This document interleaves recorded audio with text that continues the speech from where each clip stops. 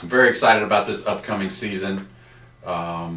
This being my first season as the head coach here at Covenant brings a certain amount of excitement with it.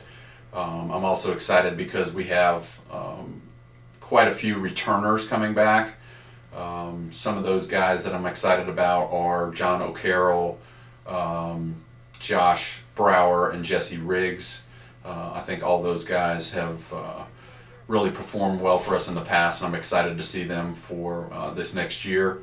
A couple of new freshmen coming in, really excited about them. Parker Owen is a kid from Knoxville that I really think is going to be able to help us right away.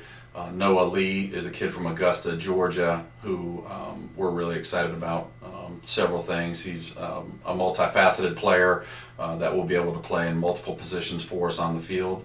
And we have 2 new goalkeepers coming in, and I'm excited about both of them and just to see how they'll perform and push our returning guys. Our Cayman Islands mission trip really helped the team grow together, both spiritually and on the field. We had the opportunity to play some good teams down there, as well as have some camps where we taught kids the beautiful game, and I think it'll be really beneficial to this season.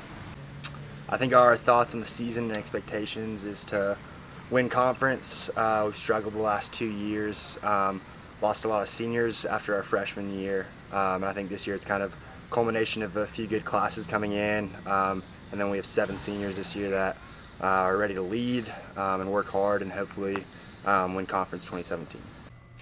So our goal for the year is kind of the same as it always is here at Covenant. We really want to compete for the conference championship. We think we have a team that will be able to do that, and then kind of see where it falls out and hopefully be able to play in the NCAA tournament.